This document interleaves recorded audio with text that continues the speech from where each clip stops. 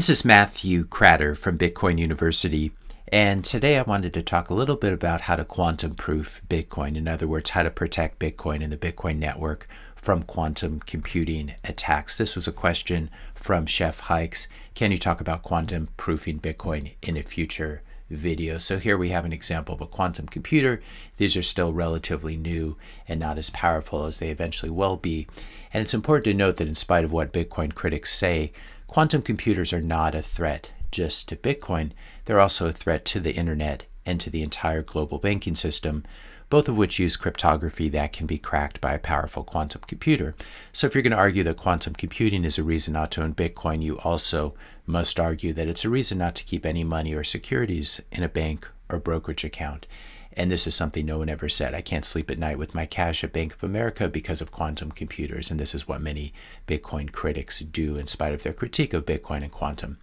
Now, the first target of a quantum computing attack would probably be, rather than Bitcoin, it would probably be a traditional bank or government database. Maybe Department of Defense or CIA might be two plausible targets. Now, it's true that a powerful quantum computer, maybe something that's in the thousands of qubits, could derive a Bitcoin private key from a Bitcoin public key using Shor's algorithm, and in this way steal the Bitcoin. Because if you have a private key to an address, you can sign a transaction that moves the Bitcoin. I'm going to link to this Wikipedia article about Shor's algorithm, which is basically a way of finding the prime factors of an integer, and a powerful quantum computer could reverse engineer the private key of a public address using this.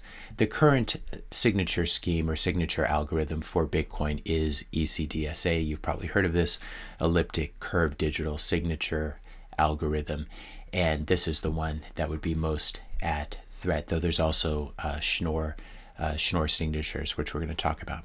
So how to protect against a quantum attack. Bitcoin needs to move to a quantum-resistant digital signature algorithm at a certain point. Quantum computers are not a threat. As far as I can tell to Bitcoin mining, there's really no way to speed up SHA-256 hashing any faster than ASICs do it today. But Bitcoin, a quantum computer, would be a threat to the digital signature algorithms that Bitcoin uses. Would it be easy to add a quantum-resistant Bitcoin address and Bitcoin digital signature algorithm to Bitcoin? Yes, it would actually only require a simple soft fork, and you can bet that there would be widespread consensus for this critical upgrade, unlike a non-critical proposal like drive chains, which we've been talking about over the past 2 days, where there's no real widespread support. A quantum attack or the looming threat of a quantum attack would certainly be enough to mobilize and galvanize a soft fork. Now, would it be difficult to add a new digital signature algorithm to Bitcoin? Actually not. It'd be quite easy. And we know this because, in fact, in the last 2 years, we just added a new digital signature algorithm called Shor signatures, as I just mentioned, as part of the Taproot upgrade, which happened in November of 2021.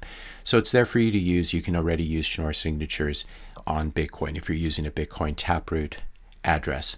Now, once this new quantum-resistant digital signature algorithm has been added, this would not be Shor signatures, this would be an updated quantum version.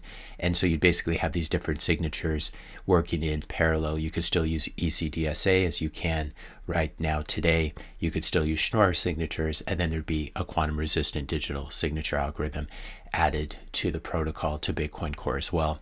And once this new signature algorithm has been added, everyone who owns Bitcoin will then need to send their Bitcoin to one of these new quantum-resistant address types. Will it be difficult to motivate people to do this? No, simply because if they don't do it, they're going to have all their money stolen by a quantum computing attack. Then there's a question about dead people, people who've lost their private keys. There's a question of Satoshi's approximately 1 million Bitcoin that he mined in the early days. Unless these coins can also be moved to a quantum-resistant address, and you need the private key in order to do that. If the private key's been lost, there's no way to do this. But unless these coins are moved to a quantum-resistant address, they can be stolen by a quantum attacker, and many people have hypothesized that one of the first ways we'll know that there's a powerful quantum computer out there is we will see Satoshi's coins move for the first time, and it will not be Satoshi moving them, it will be an attacker.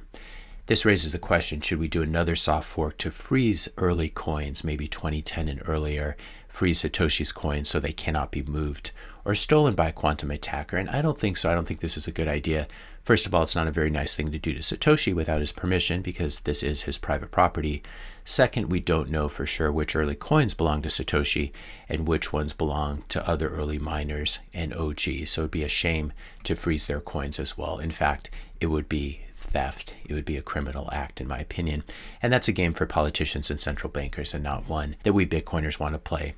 Now, which types of Bitcoin addresses are vulnerable to a quantum attack?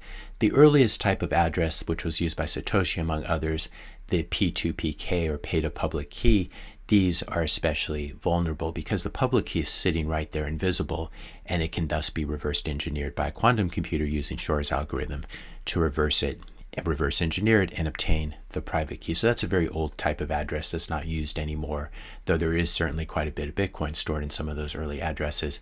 Then we have the more modern version, which is actually paid to a hash of the public key or pay to public key hash, P2PKH. These addresses are only vulnerable to a quantum attack if they've been reused. And in a P2PKH address, the public key is revealed only when the owner initiates a transaction. So if you've never moved any Bitcoin out of a P2PKH address, it is safe. It's safe from a quantum attack. If you have moved even a tiny amount of Bitcoin, though, out of one of these addresses, it's no longer safe because the because the public key has been revealed already when you did that transaction, and then it can be used, because it's been exposed, it can be used to reverse engineer the private key. So this is yet another reason to always generate a fresh receive address when you're receiving Bitcoin. Do not reuse addresses. It compromises your privacy as well as makes you open to a quantum attack. And if your Bitcoin is sitting in one of these P2PKH pay to public key hash addresses that has been spent from in the past, you should consider moving your coins to a fresh P2PKH address. If you're an OG and your coins are sitting in one of those really old address types, the P2PK addresses, you should probably move your coins as well to a fresh pay to public key hash address, just to be safe. To conclude, though, if there is ever a quantum attack on the traditional banking system and on Bitcoin simultaneously, you can guess which one I think will recover more quickly. Will it be the system run by mercenary salarymen who enjoy working in a slow and bureaucratic environment, which is what the political and banking environment is? Or is it the one run by enthusiastic volunteers, super smart cypherpunks, and more libertarian types? I would bet on the second system being resuscitated much more quickly than the first system, and being resuscitated in a way that's fair to the members of the community. You can only imagine what would happen to the US banking system. Maybe you'd have bail-ins or some sort of other corruption paired with this, and that's not going to happen in Bitcoin. You don't have to worry too much about this. We're probably at least a decade away from having a quantum computer that can constitute a real threat to Bitcoin. There's $500 billion on the line today. That's the market cap of Bitcoin, and it's probably going to be worth a lot more after the next halving and the next bull run. So you can be sure that Bitcoiners are incentivized to be ready when the time comes, and they're much more likely to be ready than is the traditional banking system or the US government, which is very slow moving, very bureaucratic, and very stupid in the way it does things. If you enjoyed this video, be sure to hit that subscribe and like buttons. Hit the notification bell if you want to be notified when I publish my next video, and let me know your questions and comments in the comment section below. Thanks a lot for watching, and I'll see you in the next video.